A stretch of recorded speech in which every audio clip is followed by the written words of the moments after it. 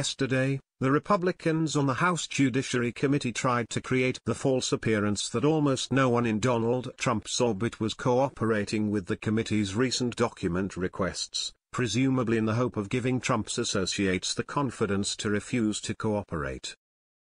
But last night it was revealed that this was false, and that plenty of people were in fact cooperating.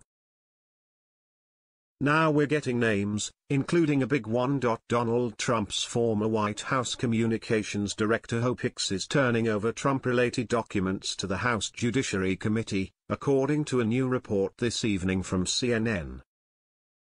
Why does this matter?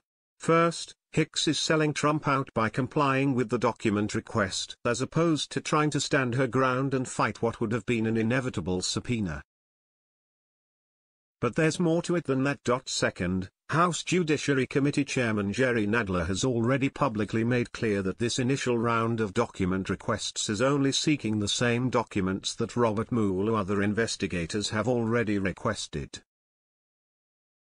Hope Hicks' decision to turn over documents to the committee tells us that Mueller has already asked her for the same documents, and that she's already complied with that request. She wouldn't give these documents to Congress if she refused to give them to Mueller, because Congress would just give them to Mueller anyway. So now we know that Hope Hicks has sold out Donald Trump to the House Democrats and to Robert Mueller. She's not the only one.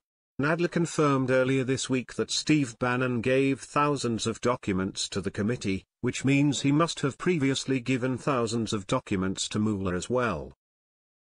It's starting to become clear who wants to survive this legally, and who wants to go to prison with Trump.